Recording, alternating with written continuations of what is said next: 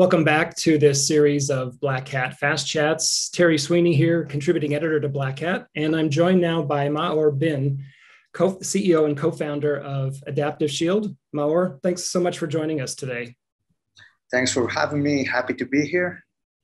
Let's start by talking about why it's such a challenge to secure the software as a service app estate. What's going on there? Yeah, so I guess it wouldn't surprise you when I say that SaaS adoption is on the rise. And if you think about it, it only makes sense since all you need to do really in order to adopt a new SaaS app is just 10 minutes of your time and a credit card. Now, SaaS vendors are investing lots of time and effort in securing their own infrastructure, but they also introduce their clients to a set of global and per-user native security settings. Now, the thing is, it is the organization's responsibility to make sure the settings are configured correctly. So think about it. I mean, you have so many apps. Each app has dozens or sometimes hundreds of security settings. Literally, each app is a word unto itself with unique settings, a distinct UI, and sometimes its own practical language. Sometimes these settings are only accessible through an API and not even appear in the UI, which makes it hard to manage and have a clear visibility across all these different SaaS applications. And I didn't even mention the fact that these environments are dynamically and constantly changing. So I think it explains the challenge in a nutshell, and it's fair to say that the complexity made it really impossible to manage it manually.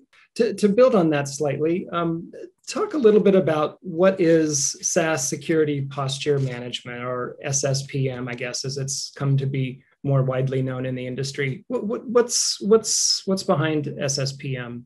Yeah, so as you mentioned, SSPM stands for SaaS Security Posture Management, and it's really the process of automating the collection of all the security settings from all your SaaS apps, analyzing them continuously and looking for security loopholes.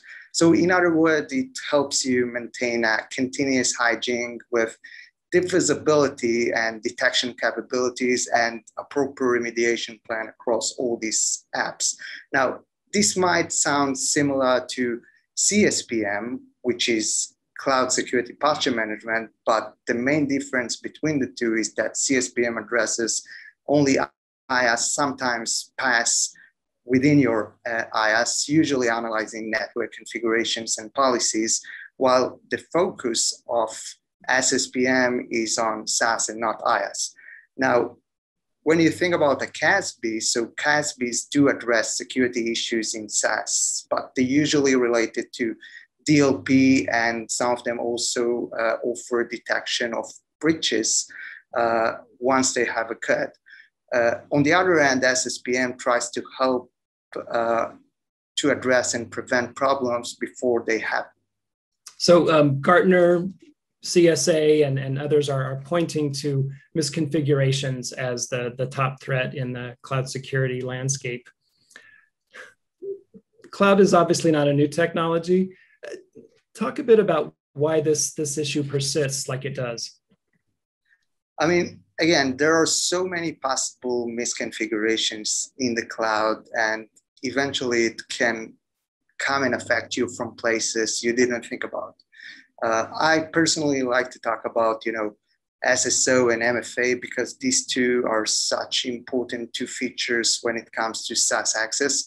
So Sure. take SSO for example, this configuration is enabled for all users, but it's actually not. You deploy an identity provider, and for maintenance reasons, I mean, most SaaS vendors or identity provider system, they actually gives you some sort of a bypass to log into this system without going through them directly. So it's important to monitor and verify that mandatory multi-factor authentication and native multi-factor authentication is actually enabled for these super users. If you don't do it, they just exposed to potential credential theft, and account takeovers. I'm sure you get this from customers all the time, but talk to us about best practices that organizations can use to prevent SaaS misconfiguration. Yeah, so for me, I would say that, probably the most important thing is to get 100% coverage of MFA for all users in all the different applications and some access control settings, but it really depends on the strategy. I mean, usually it makes sense to start with some low-hanging fruits like anonymously accessible content and some others. And you can continue with permission trimming, making sure that the relevant users have access to the resources that they need, filtering by usage patterns, etc.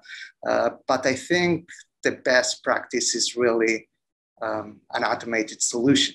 Maor, thanks for the perspectives on keeping the app estate so secure. Appreciate you joining us today in this Fast Chat. No, thank you. Appreciate the time. We've been talking with Maor Bin of Adaptive Shield. This has been Terry Sweeney for Black Hat. Thanks for joining us, and we'll see you next time.